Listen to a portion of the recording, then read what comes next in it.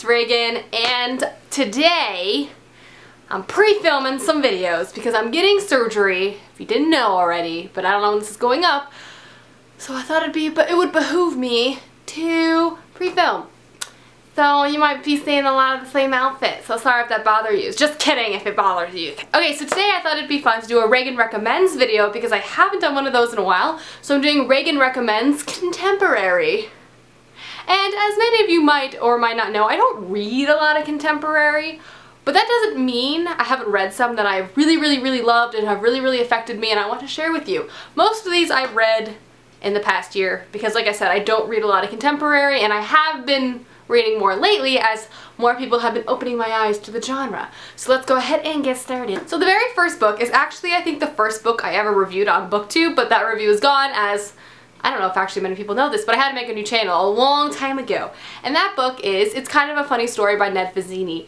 This book is wonderful. It's a wonderful mix of funny and really sad. It follows a young boy who goes to a really prestigious high school, and he's really stressed out about being successful and getting there in life and like not being homeless, and the stress really affects him and makes him become very depressed, so depressed he can't keep food down and things like that. And then one night at the very beginning of the novel, he goes to commit suicide, but he stops himself, and then he checks himself into a mental hospital, and it's just about his growth there and then him meeting people and him like figuring out about himself. And I just really love this story because I think it approached a very serious topic with humor, which I think is important because as humans, as people, we all go through tough times, and a way of making ourselves feel better is through humor. So I just really enjoyed this book. I found it very relatable as someone who has felt stress through school and things like that. So I really enjoyed this book. The next book is truly a series, and that is the Summer I Turned Pretty trilogy by Jenny Han. I have raved about this quite a bit recently on my channel. I've done a whole series review on this. The series follows a young girl named Belly, and for as long as she can remember, she's gone to a beach house in Cousins? Am I making that another beach? Anyway, and she's always has stayed with her family, and as well as with her mom's best friend and her family. And she's, as long as she can remember, has been in love with this boy named Conrad. And as the first book states, the first book is the summer she turned pretty and the boys start to notice her. This book is a lot more, this whole series is a lot more than what you might expect. It's a lot about family, growth, mourning, growing up, understanding what you want in life. I was very impressed with this series, and I really loved it, and I really recommend this to read. Anytime, doesn't even have to be summertime. Just read it. The next book is another one that I read pretty recently and freaking loved, but I just want to reiterate how much I loved it. And that is Aristotle and Dante Discovered the Secrets of the Universe by Benjamin Alree Saenz. This follows a beautiful friendship between two boys in the 1970s or the 1980s in Texas.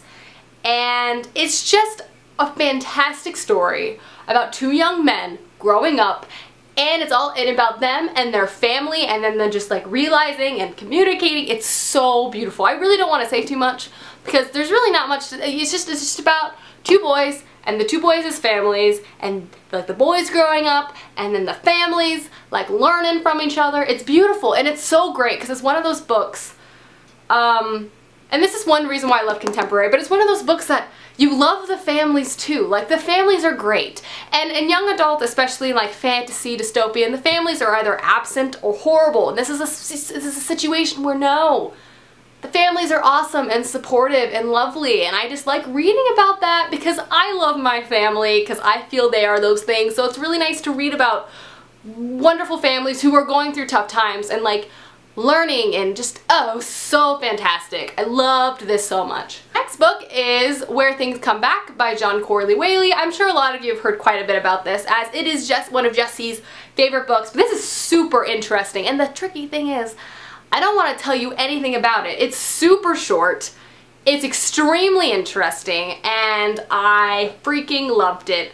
What I can tell you, it's about this boy named Cullen. Yeah, it's his senior year of high school, and he's about to have one of the most bizarre summers of his life, and it's really cool. It surprised me a lot when I read this, so I highly recommend this as well. And the last book I have to recommend, and this was tricky to pick from her books because I consider her the queen of contemporary along with Jenny Han, and that's Fangirl by Rainbow Rowell. Truly, any Rainbow Rowell book you can read.